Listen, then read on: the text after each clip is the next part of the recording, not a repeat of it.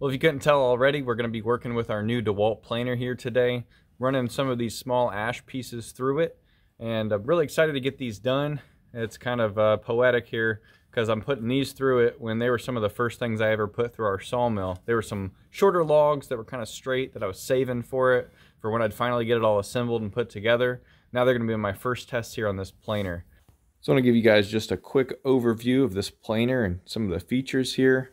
Starting up here at the top, we've got these handles that move in and out on the side. That allows you to move it around if you're using it loosely like I am.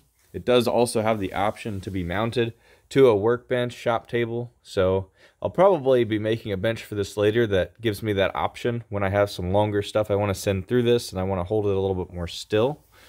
All that I had to assemble out of the box to get going was the knob up here, which one single turn of this knob will move it by a 1/16 of an inch and move the head up here down. You can check that with the material removal gauge here. So just take your board once you're about the right size there and you slide it in, and you can see how that, when I move it up and down, changes how much it says it's going to be taking off. So you can kind of play with that, get used to that.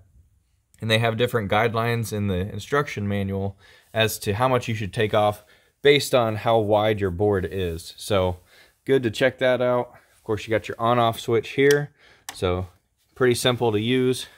And of course, it's got the feed trays here as well, and these fold up all the way so long as your dust cover is out of the way. So that's what's around here in the back. It's the only other thing I had to assemble on this. Just get this installed back here to help guide all of those chips out the back side.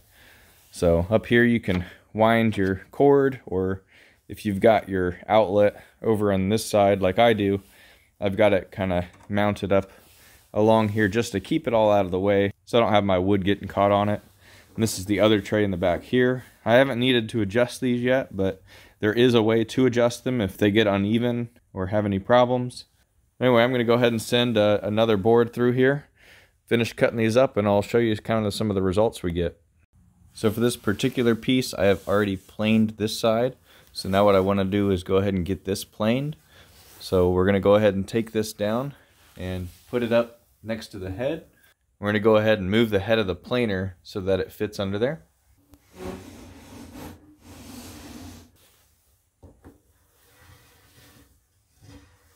You can tell that'll be a little too loose, won't pull it through. So what I want to do is lower that just a little bit more. You can feel a little bit of a tug there. So now that I've got the head where I want it to be for this cut, I'm going to go ahead and lock it into place. It's as simple as that. And now we'll turn it on. Go ahead and send this through.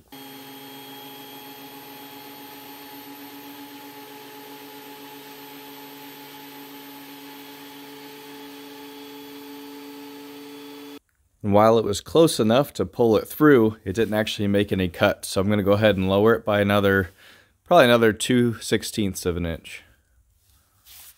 So that'd be 2 turns. So if we got to unlock the saw head, 2 turns,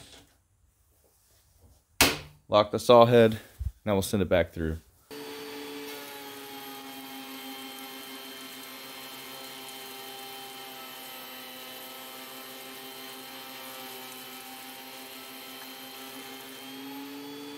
And there you go, really nice, smooth piece. It was already really straight, so wasn't too concerned about trying to straighten it out with this cut.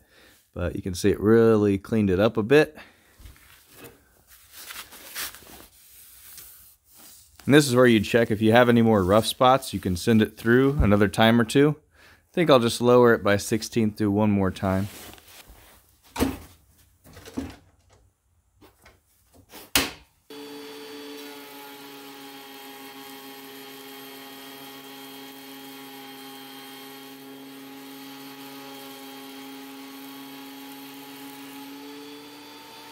Yeah, that looks really nice and smooth, really clean. Now I'm going to flip it over and we'll go ahead and cut this side.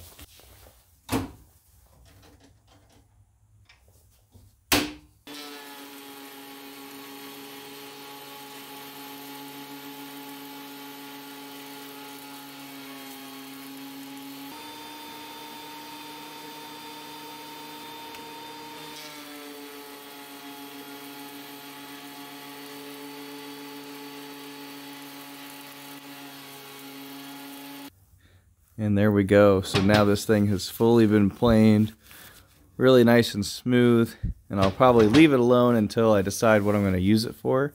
And at that time, if I need to, I can send it back through, shorten it up a little, or maybe send it through the table saw if I want smaller pieces, and then send those through to smooth those out. But overall, just really beautiful pieces of wood coming out of this. Really pleased with how well this planer's been working for us. I'm going to send the rest of our small lumber through, and then I'll show you guys all those results.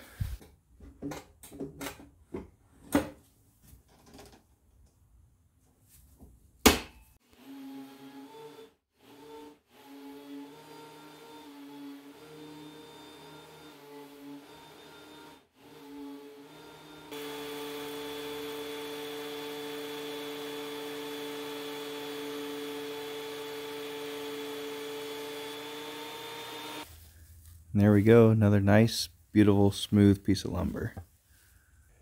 So here's all the small pieces I've put through the planer so far. These first two are just over 3 foot long, the next two just over 4 foot, just over 2 foot on this one, and these two are both right around 3 foot long.